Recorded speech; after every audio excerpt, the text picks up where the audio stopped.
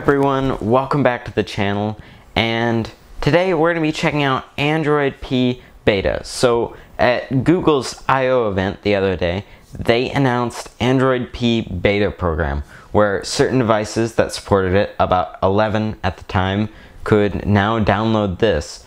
And this is a developer preview, kind of a beta. It's probably going to be another 6 months before the full software is released. But for developers, they can download it and kind of like make sure their app works properly. But for me, I can download it and I can show you guys some of the features that will probably be in the finished build. So yeah, let's check those out.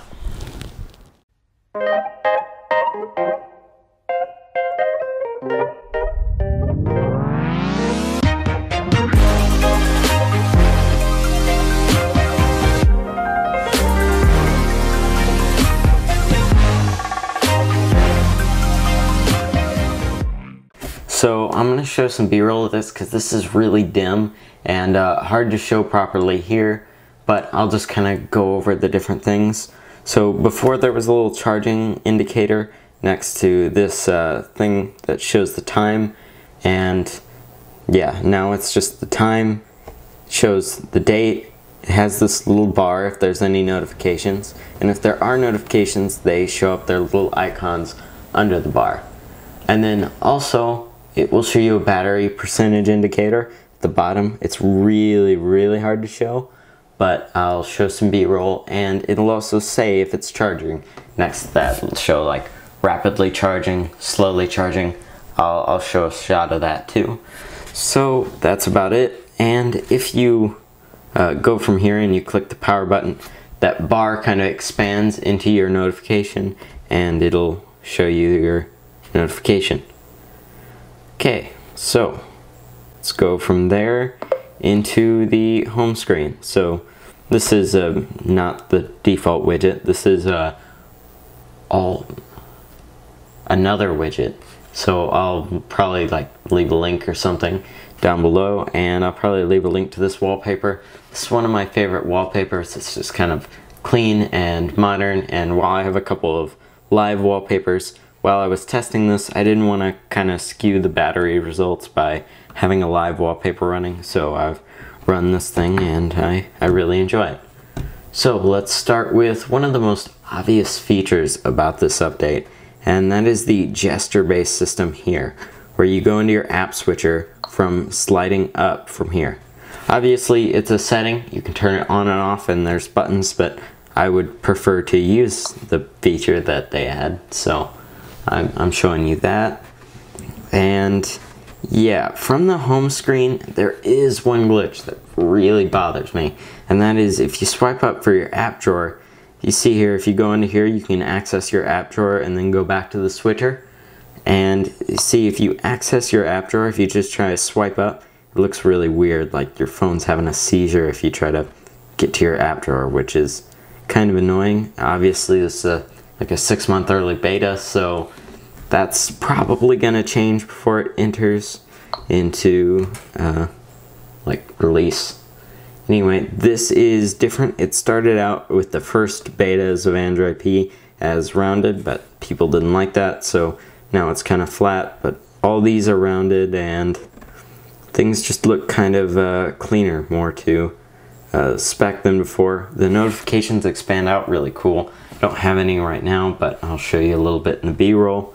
And yeah, you can also slide this to the side to switch from each app, which this is one of my favorite things. When you slide to the side there, it's kind of like a bar. So if I grab that, I can switch around in these apps, and it's actually really useful. I found myself getting used to just whenever I want to switch to another app, just slide around, and there I go. I'm on the next app, which it's pretty nice.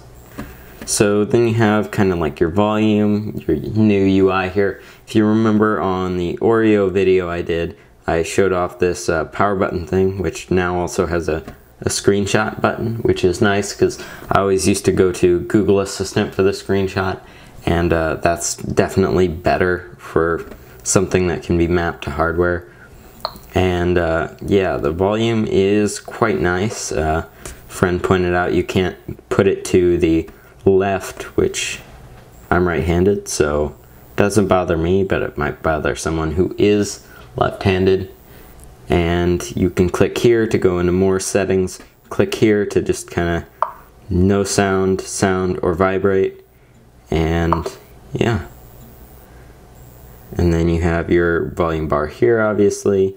And I wanted to note real quick that whenever you're trying to pull up from here to get into your app switcher, sometimes I have the habit, I've done it a few times, especially when you first start, you'll hold it down because you'll try to hold it and move it, and then you'll have this, and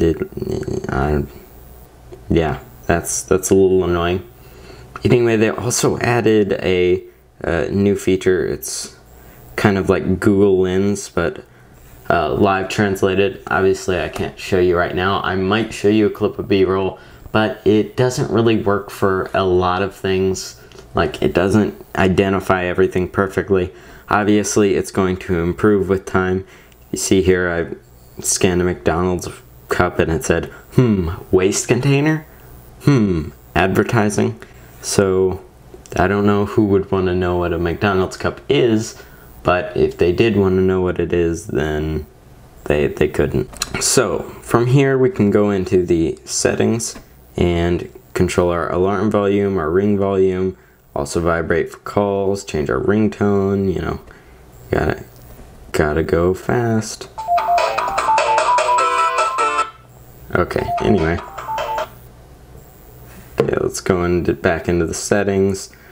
And one of the things they stressed, or at least I heard them stress, was battery. So yeah, battery has been pretty good over the last few days I've been using it, and they've shifted the clock to the other side up here, which is actually nice because it leaves room for an actual battery percentage.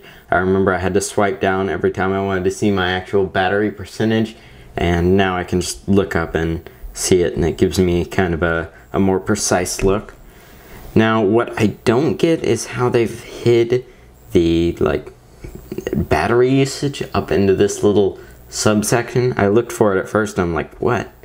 And it seems to be kind of messed up. It doesn't seem to be very accurate, and yeah, it's just not as good as before. So I see why they would want to make this look simpler for the average person, but even if it's hidden in that category, I would like it to be like accurate. It feels kind of weird. It said my usage was different times when I'm pretty sure it was longer, and it didn't exactly tell you like an all day like screen on time number. So yeah. And another thing that annoys me is recently I discovered that whenever I went into my systems, I became a developer with clicking the thing, and I went into my developer options before.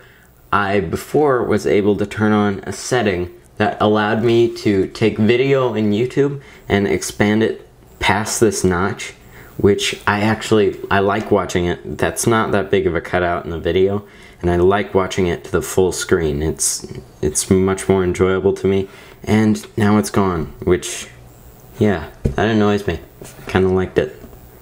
So they're kind of taking a few things out, so I'm not a big fan of that, but overall I like this update a lot.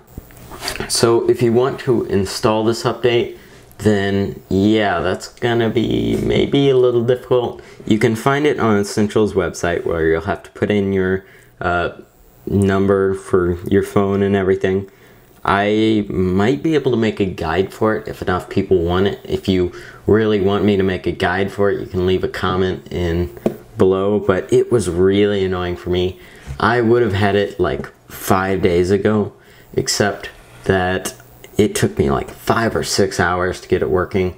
I think it'd be a lot simpler if I explained it to somebody, because I wasn't going off of any like real, like, tutorials were coming out as I was trying to figure it out, and I was reading the tutorials like hours after they were published so that I could figure out what is the thing, with it. Okay, so yes, it adds some extra functionality. It feels pretty smooth. Some things you might want to note. So if I go back to over to this Twitter over here, it